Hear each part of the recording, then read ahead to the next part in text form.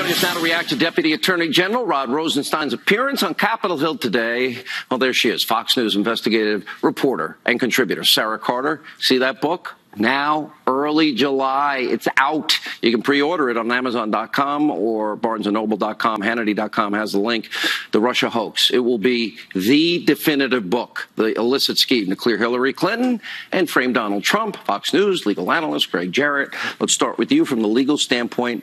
I captured a lot of inconsistencies, and I know you did. Well, one could say they were lies by Rod Rosenstein. For example, he denied ever threatening members of the Intelligence Committee and the staff in a January 10th meeting in which he threatened to get his hands on their emails, texts, and phone records. That's a little scary, isn't it, in America? I talked to two people who were in on that meeting. They used the word threaten, and that he said he was threatening to obtain those texts and emails and so forth. So that did not appear to be terribly truthful by him. He also wasn't truthful when he said, I'm not withholding any evidence of subpoenaed records. Well, his own letters refusing to turn over the documents or evidence that he's withholding, and yet he said, I'm not withholding. There wasn't a lot of truth in Rod Rosenstein today. Let me go get your initial reaction, Sarah Carter. I think that when Representative Trey Gowdy questioned him and made his statement saying, if you have any evidence of this, Rod Rosenstein, let's just get it out right now. Stop dragging the American public, this administration and our country through the mud.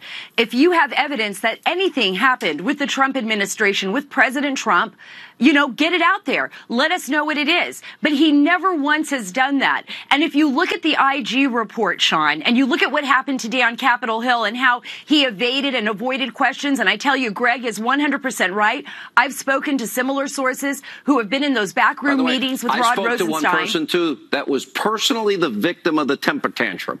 Absolutely. A direct conversation that was relayed to me. So Rod Rosenstein flat out lied. He lied to Congress and he lied to the American people. And we just got to call a spade, call it what it is. And if you look at the IG report, I want to go back to that really quick. And we look at Strzok himself. I was looking at it in more detail and talking with some sources tonight. And, there's one point where Strzok tries to explain the insurance policy question. Remember in August, that text message that he sent to Lisa Page about having an insurance policy and talking with Andy McCabe.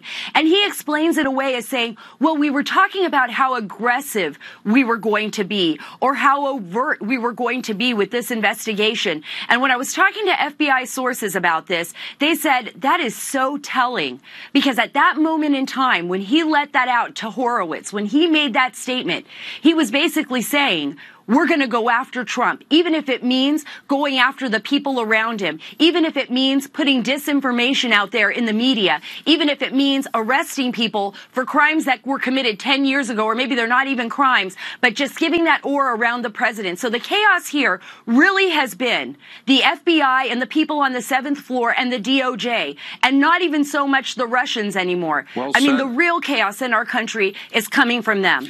Rosenstein said, I'm not trying to hide anything. And I just made a short list and I wrote it down before the show. Okay, we'll stop Trump.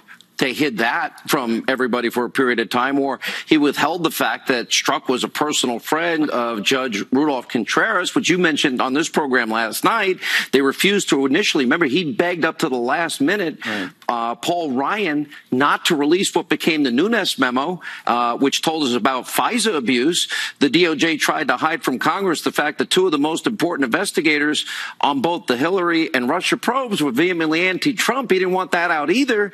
And remember, December 2017, 5 months after Strzok and Page were shoved out the door, it was the Inspector General that released the Strzok Page text. And that's only a short list, Greg. And what did Rosenstein say of the behavior of Peter Strzok today? He called it inappropriate, which has to be the most colossal understatement of all time, especially when you consider the IG said that this is a man who had a willingness to abuse his position of power to influence an election.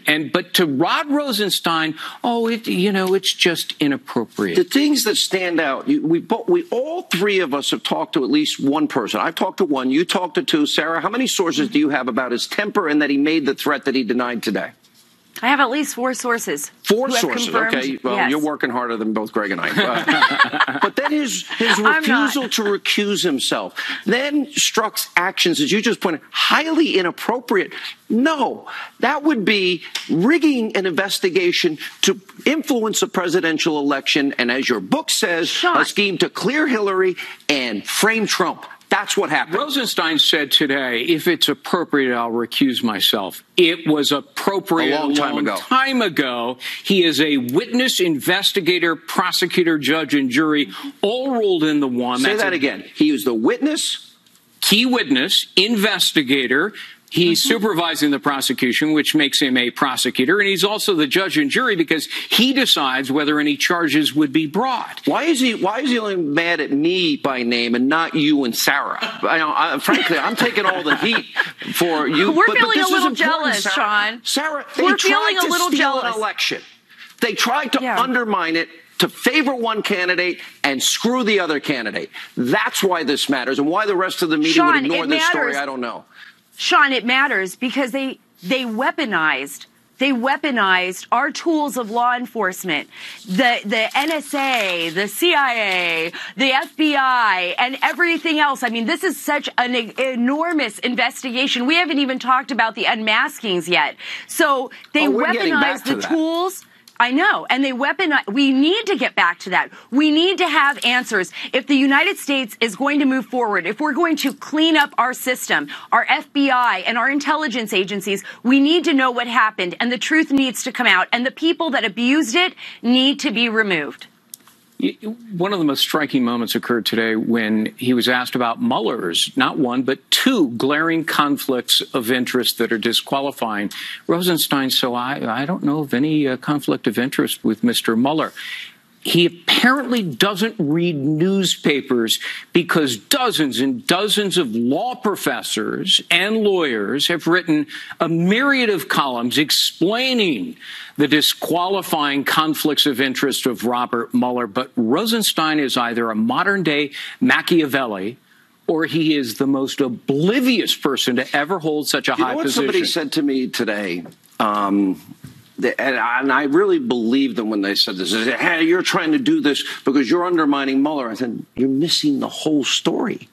But the more important thing that they said here is they don't get it, that they really believe that these guys, and I'll throw this to Sarah, that they actually think that they were better, smarter, and that they think they're the super patriots, and that we, the people, are stupid, and that they knew better, which is why they had to save Hillary and had to undermine Trump. But now they're caught. And they undermined the American people. They undermine the system that our nation is founded on, Sean. And just look at the most disparaging comments that Strzok and Page said about people that shop at Walmart, the American people in Pennsylvania. No, I can smell them. I can smell them. I mean, there's nothing more disgusting. Well, no, there's nothing more disgusting than thinking that you know everything. They're thinking that you know everything. And that's the reason why President Trump won. Let's be honest. People were sick and tired of being told they weren't smart enough, they're not good enough, they don't know what to do. And you know what? The American people said, you know what? We are smart enough, we are good enough, and we don't really care what you have to say because we live in this country and we're going to vote for who we want to vote for. And if Trump hadn't have won, if Trump would not have won this election, think about what the alternative would be. We would never know what happened. Fox.com, please mark that Sarah monologue. You get the last word. People like Rosenstein and Comey and Strzok and Lisa Page and McCabe and the whole gang are a symbol of corruption and how absolute power corrupts absolutely. We haven't been wrong on one thing, have we? Not yet. Not yet. It's scary. And the media has ignored it. Frankly, you guys deserve Pulitzer Prizes. Amazing. I can't wait for your book. Sarah, great job as always.